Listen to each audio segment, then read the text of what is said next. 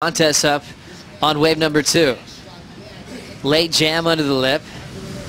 Nice and vertical. There's the carve on the next opportunity.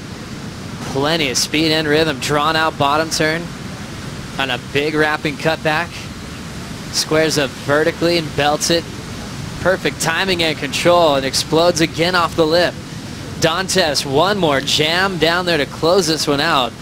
And he fires himself up for a solid score that'll be coming through. What a wave choice. That was exactly what the backhander needed. Gave him a nice, easy pace. He was able to mix it up, had the nice round arc, the big vertical stab, all of those elements in order to showcase his style and approach on the backhand.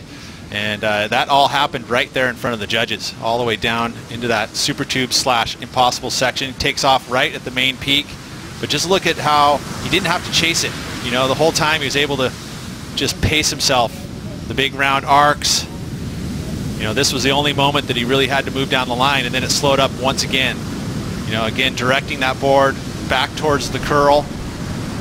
And this thing slows up one more time and then banks it hard off the top. That was excellent surfing there, and gets the finish. I would say we're going to see a solid 8+ ride here for Wiggolly Dantas. Love seeing the time that Wiggolly got to spend on that last wave. Great carves. Was slowing down with the pace of the wave to match the speed. Then was able to frame it up vertically with an aggressive finish. Dantas had a 4.0 before that. As we see him now, waiting for that solid number to lock in. Just sitting outside the top 10 picture after doing some damage at the Fiji Pro. Gave 2 surfers interference calls from Connor to Michelle on his way to making the final series.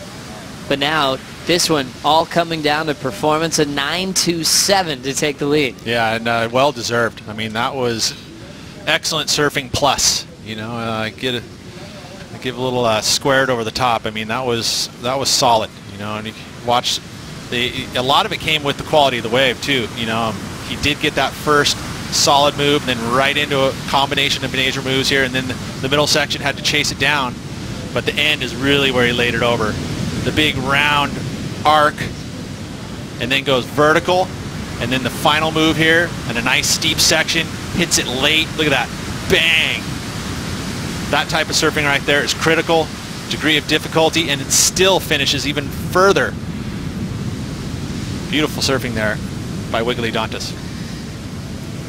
Nice and controlled with a lot of power towards the tail end. Makes that one of the best waves so far this opening day. 9.27 from the panel. We even had one judge that threw a 9.8 at that last wave. That got thrown out with one of the low 9s. And Dantas paddling out with a solid lead.